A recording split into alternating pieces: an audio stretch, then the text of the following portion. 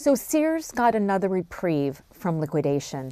The company accepted a revised bid from Eddie Lampert, who is the company's largest shareholder and chairman.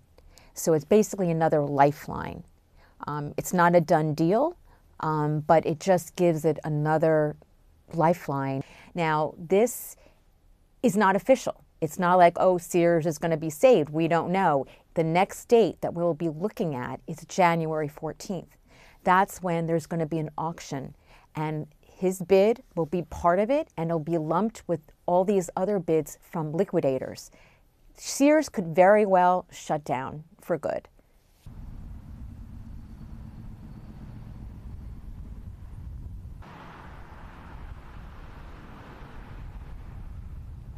We don't know all the details of this new sweetened bid, but one of the changes is that there is going to be $120 million in cash deposited by 4 p.m. tomorrow. As we know, Sears has been struggling for years. And even if it does get that lifeline of it's whittled down to 425 stores, you know, the big question is, can it compete? Can it compete in a shrunken size? Can it compete with Amazon and Walmart?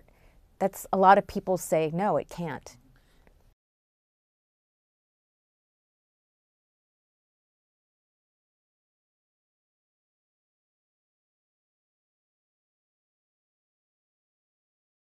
As of the bankruptcy, Sears had just under 700 stores. That was Sears stores and Kmart stores.